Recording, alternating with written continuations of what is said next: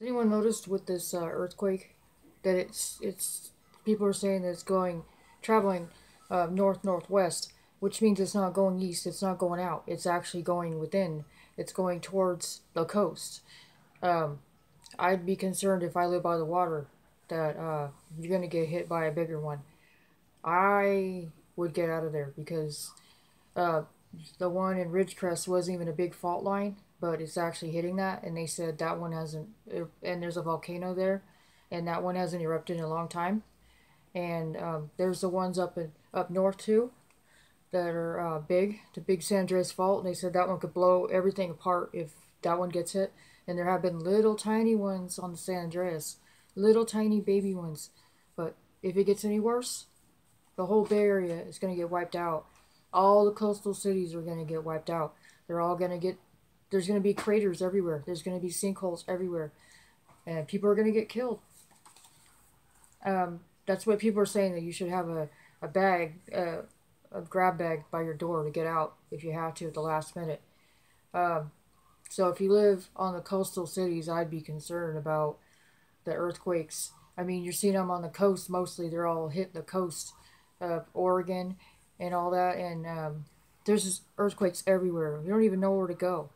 And if you don't believe in God, I'd say you better start believing in Him now, because if you don't, and something terrible happens, it's not going to be good for you.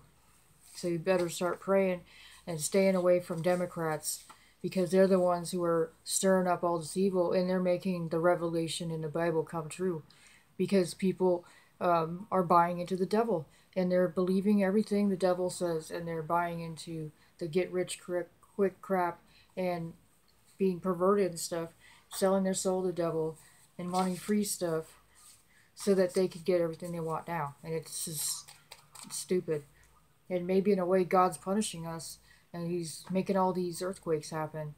And people better start getting on their knees and praying that maybe God will make these earthquakes stop. Because if we don't stop with our evil behavior in this world, it's not going to stop. If we pray and we pray to God, then it might change. Just look at the skulls they just found the other day in China. They're Nephilim skulls, which means there's actually angels that came down and they mated with humans and made these hybrids. It's true. Look at those mounds. They're everywhere. Look at the ark. They found Noah's ark. Look at the Red Sea. They found the chariots in the Red Sea. But yet the Jewish people don't want to believe that Jesus was the Messiah. He predicted all this stuff, and no one's listening. Everyone chooses to ignore when they see the signs. That's why the Smithsonian is hiding those giant skulls, because they don't have the features and characteristics of a human skull. They have the characteristics of a hybrid that's not human, and it's of God. These are demons from above. These are hybrids, giants. So people need to really wake up and realize that God is really trying to shake things up, and they need to. If you're not going to believe in God, that's up to you. If I was you, I would make sure I was prepared to get out of there and get to another place. And once I get to another place, I would start believing in God and studying up on it and praying for forgiveness and repenting everything I've done, and stay away from the evil ways, and pray for others who are going along with the devil and doing all these evil nasty things that they shouldn't be doing, and everyone knows what those are. Just stop it.